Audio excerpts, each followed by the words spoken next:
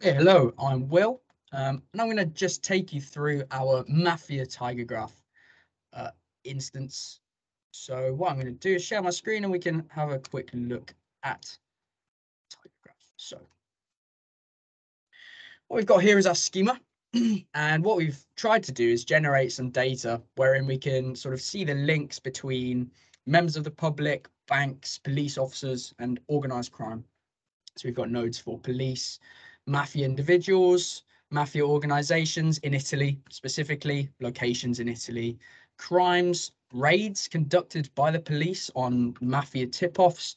We've got some bank information and transactions as well. So what we've done is engineer the data in such a way that we've mimicked the real world links that you might see between these data types, right? So the aspiration here is to have a proof of concept that can be carried over to real world organized crime. So what we've got here is we can see through two expansion steps, for example, at this location, we have certain crimes occurring.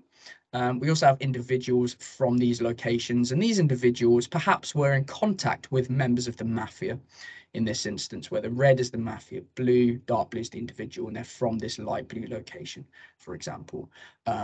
So that's the general gist. You can see just graphically here, visually, that there is a lot of linkage going on. So if we look now at our queries, one of the important ones that we think could be used sort of to figure out what's going on is this one. So these are the police officers who've had one or more failed raids. I'm sure it's, pretty easy to conceptualize that if you've got a police officer who's failing a lot of raids, perhaps they're being paid off by some member of the mafia or something along those lines. We now expand these along certain vertices. We can see, well, actually, what's going to happen is we can see there are locations where there are hubs of police officers who have failed to get busts on these raids, right? So they've failed these raids. That could indicate that there's a high level of corruption in this area. So this is one example of a query that we've run to try and find hotspots of potentially nefarious activity. I'm not going to take you through all of the potential queries that we've got. We've got a few that can show you different metrics. For example, we can look at corruption metrics, just to take you through the list that we've got here. We can do crime counts, crime types by city.